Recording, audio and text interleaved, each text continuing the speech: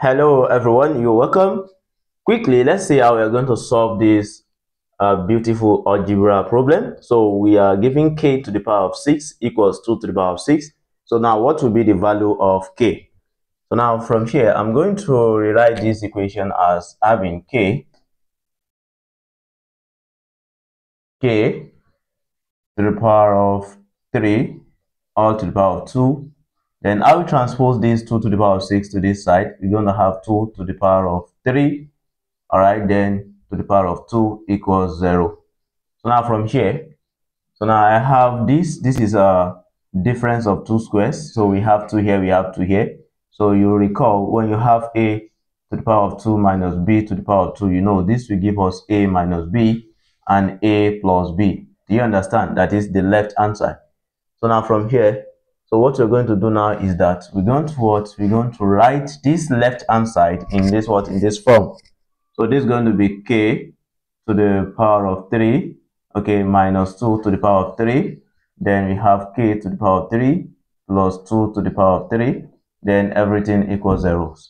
So now from here, so I would like you to recall, okay, if you have a to the power of 3 minus b to the power of 3, this will give us a minus b, then a squared, then we have plus ab, then plus what? B squared.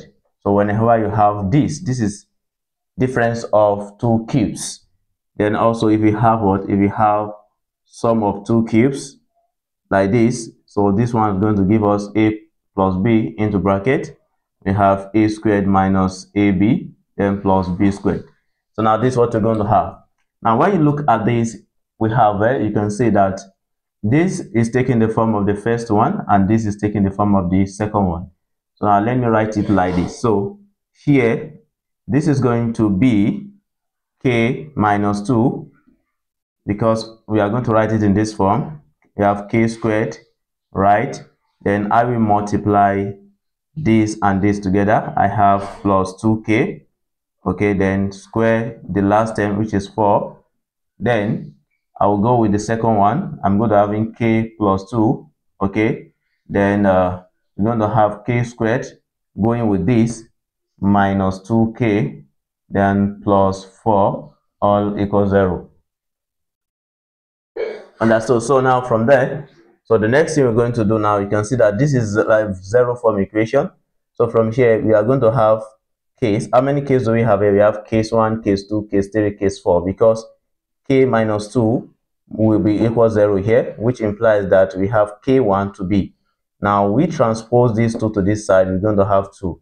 So we have the first solution, okay, to be what? To be 2. Now we move on. Let me pick this one here, which is k plus 2. K plus 2 equals 0. So we're going to see we are going to have what? We're going to have k equals, that is k2 equals minus 2. So now we have this. So the next one is that I've picking this. Those are the ones that will give us real solutions. We have real solutions there. Now, let me pick the third case. This is case 1, case 1, case 2. Okay. Now, let's look at case 3. Case 3. The case 3 is when you have k squared plus 2k plus 4 equals 0. So now, how are you going to solve this? Okay, so we need to solve this one completely. So now to solve this, I'm going to be using completing the square method. So now here, so I want to use completing the square method. So what I'm going to do here is that I have k squared. I have what? I have k squared plus 2k. So now I want you, let this plus 4, let us put it here, make it far from this. So now from here, let's take the half of the coefficient of k. You know, the half is going to be 2 over 2, and we are going to have, then square it. 2 divided by 2, we're going to have 1, square it. So now if you square it, you can see we have 1 square, which shows that this is what? This is what we are going to add to this. That will make it what? That will make it a perfect square. So we're going to add 1 squared. 1 squared, which is the same thing as 1. So now don't forget that if you now add, if you add this one here, so according to completing the square method, you must subtract 1 from it. So now we're going to have what? So now from there, this inside the parentheses is same thing as having k, right, plus 1 all square, because this is now a perfect square. Do you understand? And the perfect square is going to be in this form. So now if you try to expand this k plus 1 up to the power of 2, so you must have this, okay? Then here, minus 1 plus 4, we're going to have what? We're going to have plus 3, then equals 0. So now from there, we have k plus 1 all squared. Then we transpose this 3 to the other side, we're going to have minus 3. So now you square root to both sides, plus or minus. Okay, plus or minus. So now from there, we're going to have this, cancelling this, we have k plus 1 equals, then we have plus or minus root minus 1 multiplied by root 3. So now here we're going to have k equals, this one will come here, we're going to have minus and plus or minus root. This root minus 1 is going to be I, then we have root 3. So that is from complex plane, we have k to be minus 1 plus or minus I root 3. So now from there, so we are going to be having k3 to be minus 1 plus I root 3. That is the k3. And k4 is going to be minus 1 minus I root 3. Do you understand now? So let's pick case 4.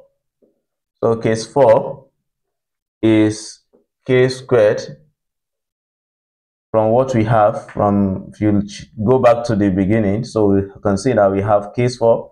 Case 4 is k squared minus 2k, then plus 4 equals 0. So now here, let's solve this one completely. So to solve this one, so I'm going to having k squared, right, minus 2k. Now place this 4 here equals 0. Let me make this completely. So what will I be added to this place to make this a complete square, perfect square? So therefore, we're going to take the coefficient of half of the coefficient of k, which is 2 divided by 2. We're going to see we have 1, so we square it. So definitely we are going to add 1 square to this. Then when you add 1 square to this, so you must subtract 1 or 1 square from, because you add and you subtract. Do you understand? So now from there, you're going to have k squared, right, minus 2k, then plus 1, minus 1, minus 1 plus 4, that's going to give us minus 3, then equals 0. Are you following? So from there, so this is now a perfect square. So the perfect square, so this can be written as k minus 1 all to the power of 2. So if you try to expand this, it must give you this back. Are you getting it? So which is equals what? Which is equals to, we transpose this to this side, we're going to have what? We're going to have 3. So now from here, the next thing we're going to do is that, so let me jump to this place, because this is where we are putting our values. So now, so let me jump to this place here. Okay, from here, so we're going to have k minus 1 all squared. You try to take the square root of both sides equals 3 plus or minus. But here we are having plus 3. Okay, so coming to this side, we're going to be minus. So it is minus we have here. Do you understand? So we're going to have a square. This, we cancel this. We have k minus 1 equals, this is going to be plus or minus root minus 1 dot root 3. So now we're going to have k equals 1 plus or minus I root 3. So from here, you can see we are going to be having two values here. So we have our k5 to be equals, picking the positive 1 plus I root 3. Okay, then we have the k6 to be 1 minus I root 3. So now those are the possible, solutions to the problem you are given. If you are enjoying this class, please kindly share to your friends so they can learn from it. If you are just watching for the first time, consider subscribing. Hit on the bell icon so that you'll be notified anytime we upload a new content. Thank you so much for watching. Bye bye.